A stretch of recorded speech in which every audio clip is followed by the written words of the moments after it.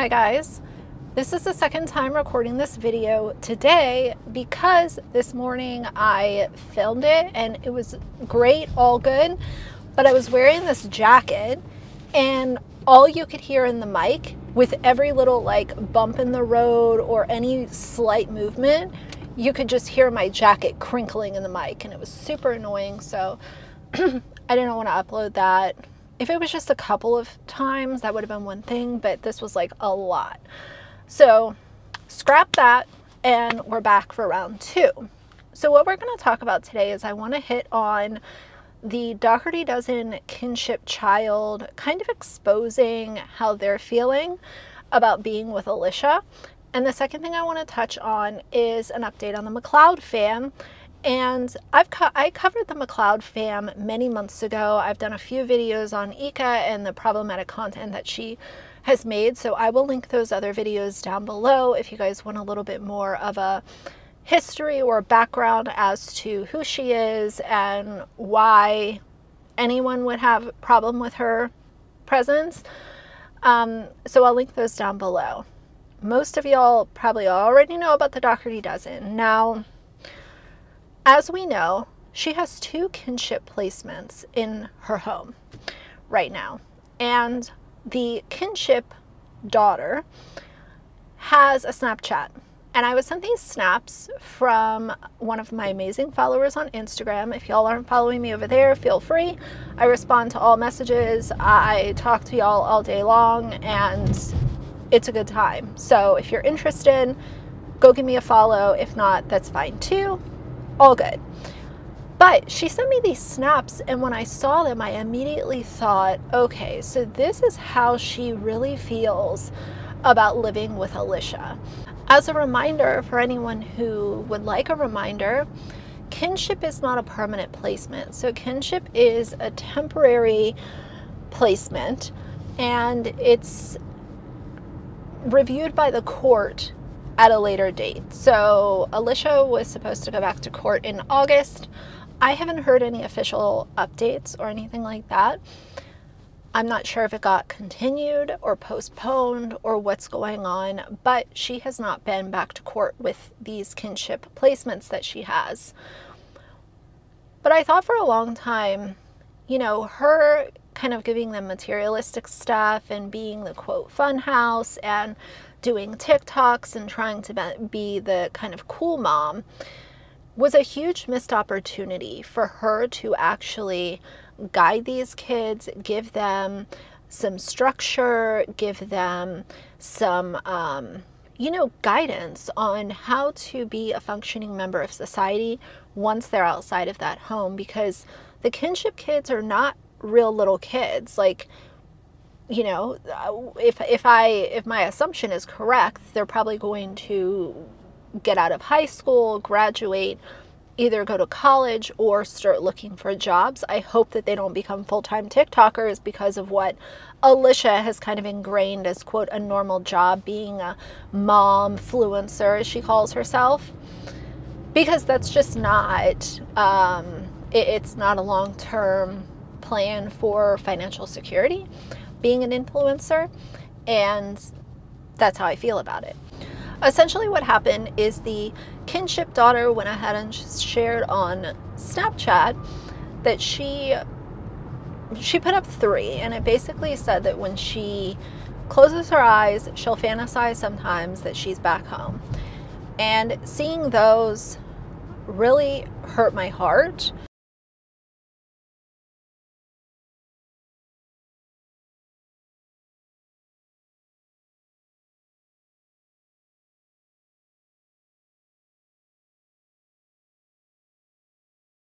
What it tells me is that not everything at the Dougherty household is funny TikToks and unlimited grocery shopping hauls.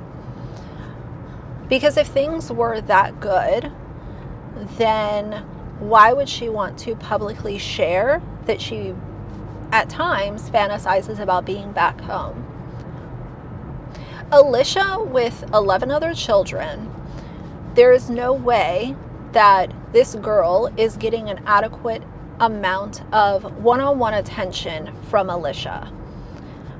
Now, other things I'm up to debate and talk about it and all of that kind of stuff. But when it comes to having that many kids and you're constantly on your phone doing TikToks, replying to comments, figuring out what your next brand deal is going to be, there's just no way that you can dedicate an adequate amount of time one-on-one with each of your children.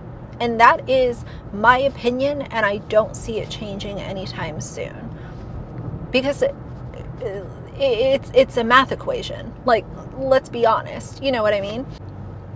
So for her to expose that really had me thinking, and I went back in my things that I have covered, and something that I never shared with you guys, even though it is a public Facebook post, is that the kinship mother posted on Facebook several months ago announcing kind of the fact that these two kinship kids were going to be with Alicia.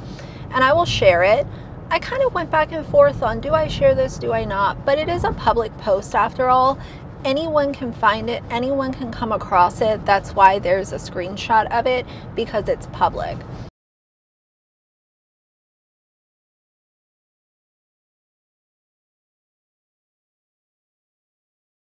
I really hope that their mom can, in between now and when, you know, these kids, hopefully before they turn 18, I really hope that she can have them back in her home and kind of reclaim some of this time that she has lost since they've been with Alicia.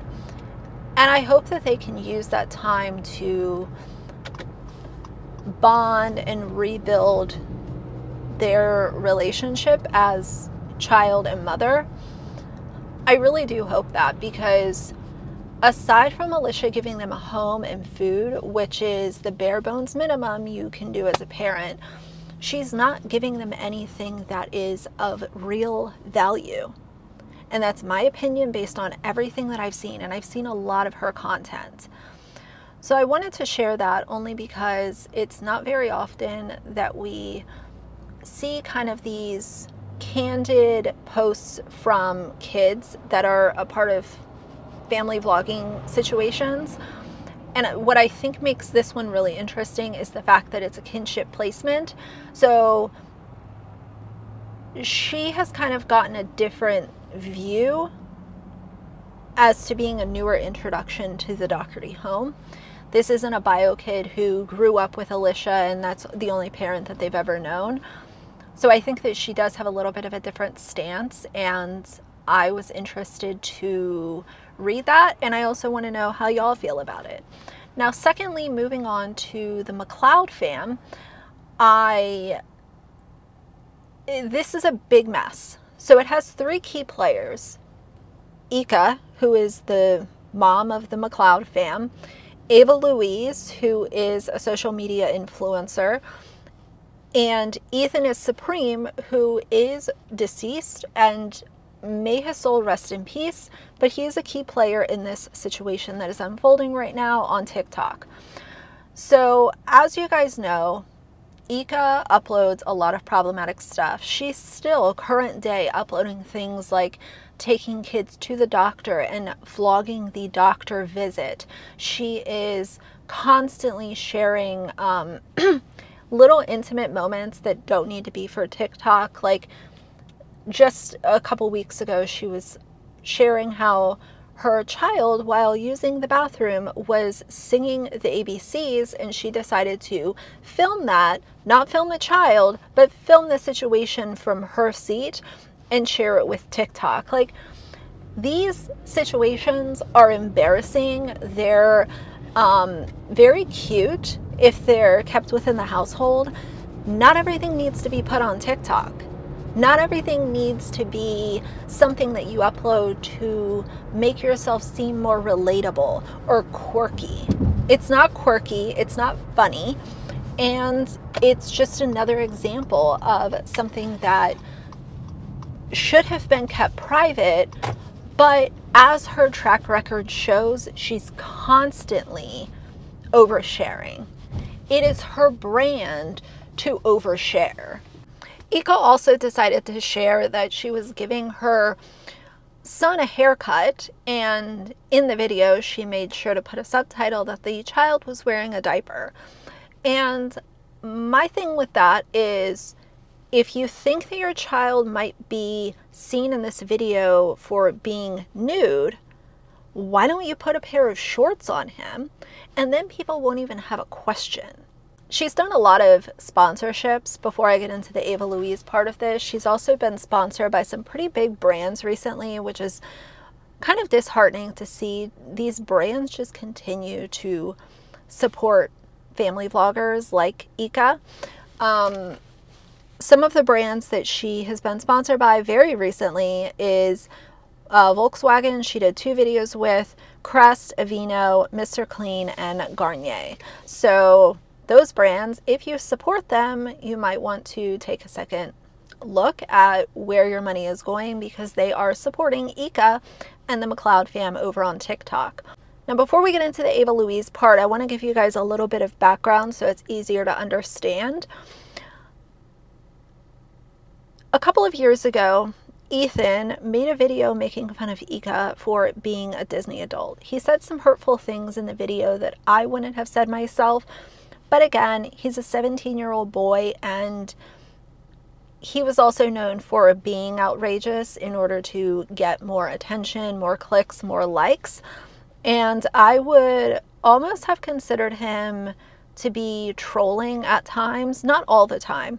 But some of the things he said were just outrageous and not very nice. And that's my opinion based on the videos that I saw from him. Now, based on that video, Eeka went ahead and responded, and she played the video that he made making fun of her. Essentially, it upset her fan base to the point where you know, she wanted to yell out like harassment, bullying, cyber stalking. These are all really serious claims to make. Just because someone makes a video and has some hurtful comments, that doesn't equate to harassment. When I think of harassment, I would think of those videos coming like once a week, twice a week, or more often, where they're filled with things like, oh, you're fat, oh, you're ugly, oh, call CPS. Like, if that's coming over and over again, then we're getting into the side of like cyber harassing somebody. But making one video that was distasteful is not harassment or stalking. But either way, it really upset all of Eeka's followers, so they decided to get revenge, and they allegedly started contacting Ethan's sponsors, brands that he had worked with, his manager, like his social media manager, and it sent him into a place of losing brand deals and not having people very happy with him. This in turn put him into a really bad place mentally. Now, sadly, Ethan did pass from an overdose, and he passed on September 5th of 2020. Now, moving on to current day, Ava Louise, who is very well known for trolling, and she's the infamous influencer who licked a toilet seat cover and called it the coronavirus challenge, which was just, enough said, disgusting.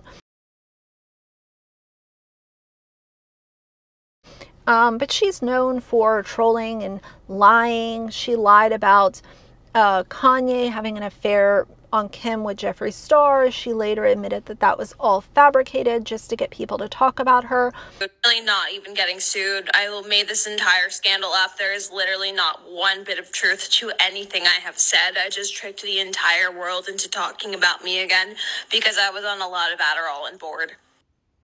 And that's on being an icon. We all had fun though, didn't we? You're welcome for the memes. So she is one of the poster children for outrage marketing. 100%, no doubt, zero doubt. She loves outrage marketing. Like, she is the poster child. A couple days ago, she came out with a video and she fully blamed Ethan's passing on Eeka. This creator is the reason my best friend is dead. I know that's a lot to put on somebody, so I've never spoken about it publicly. The only other person I've discussed this situation with is his mother. But I want to have a greater discussion about cancel culture right now. So I'm finally ready to tell his story. In 2020, a video this woman made of her at Disneyland with her kids popped up on my best friend's For You page. He didn't click on her page. He knew nothing about her. He did not know her story. He simply saw a mother at Disneyland with her kids. A Disney-obsessed mom. He made a TikTok, stitching it or something, saying a joke a teenager would find funny.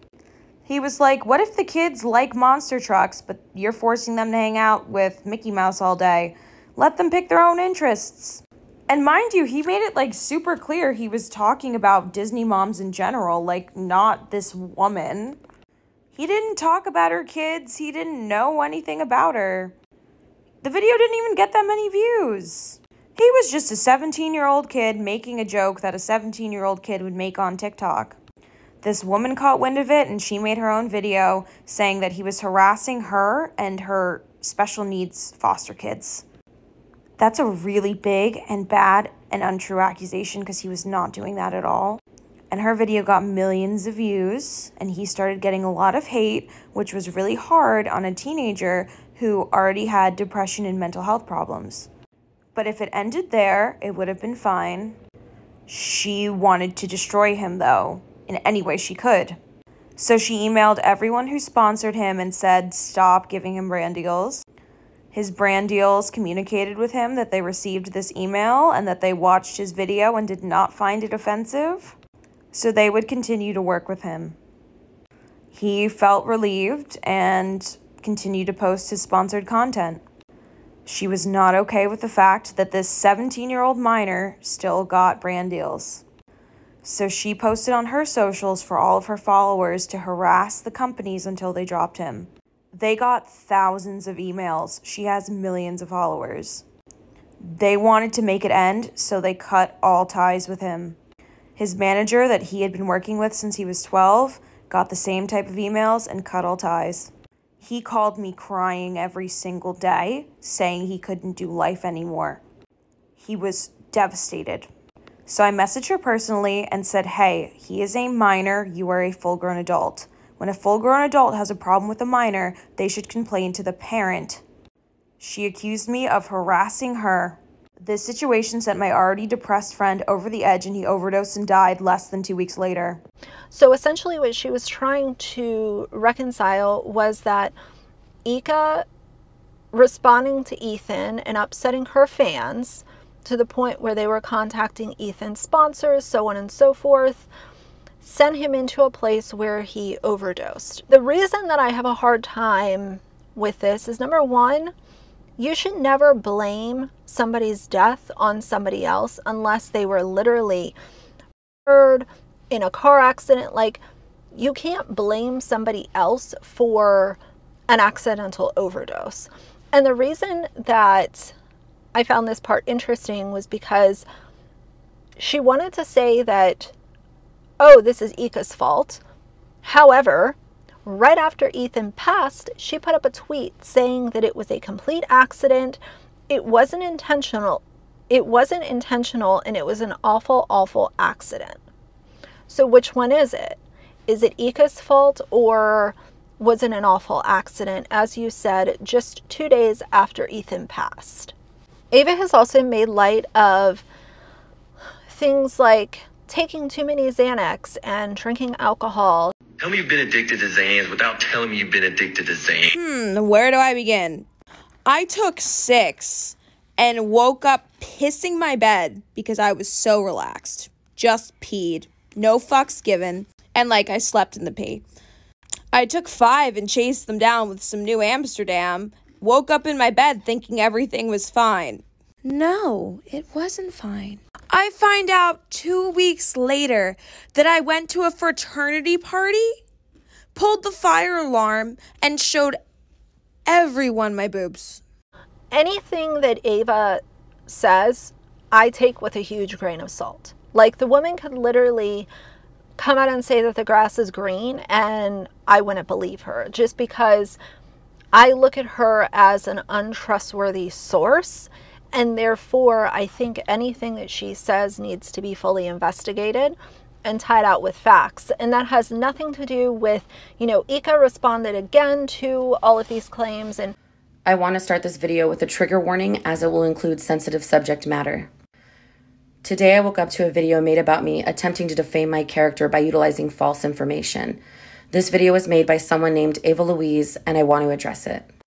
If you don't know who Ava Louise is, she was first featured on Dr. Phil to talk about how addicted she was to social media and clout.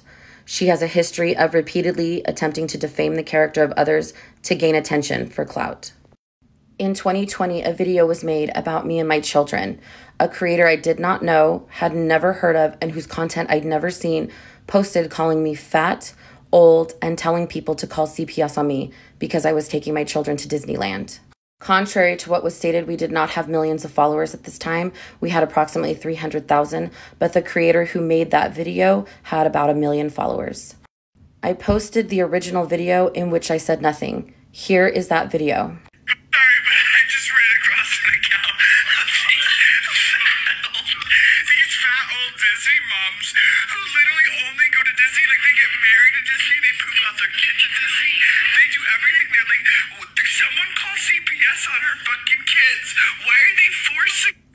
Ava did reach out to me via DM at the time, stating that Ethan wanted to unalive himself. I asked her multiple times to please get him some help, and she repeatedly ignored that. Here is that screenshot. It has been stated that I went on to harass Ethan. This couldn't be further from the truth. In fact, I had to retain legal representation in an effort to get both he and Ava to stop harassing and making videos about me, videos that alleged extreme allegations that were absolutely false.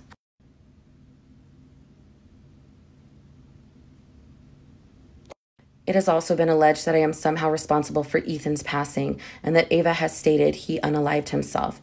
This is in direct contradiction to the statements she made right after his death, including this tweet.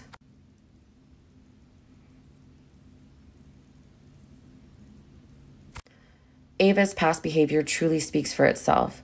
I also wanted to state that mental health and addiction are very serious issues. What happened to Ethan was absolutely heartbreaking.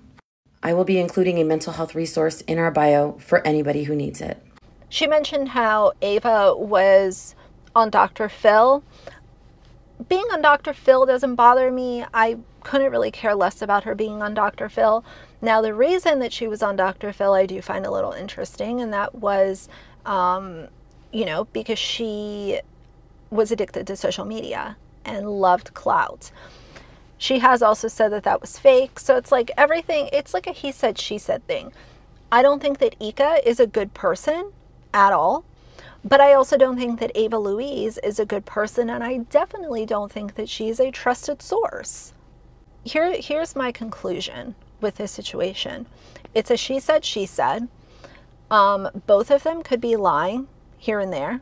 There could be half-truths peppered in to this entire dialogue between both of them. There are many things that I can criticize Eeka for, but fully placing someone's overdose death on her is not something that I think is acceptable.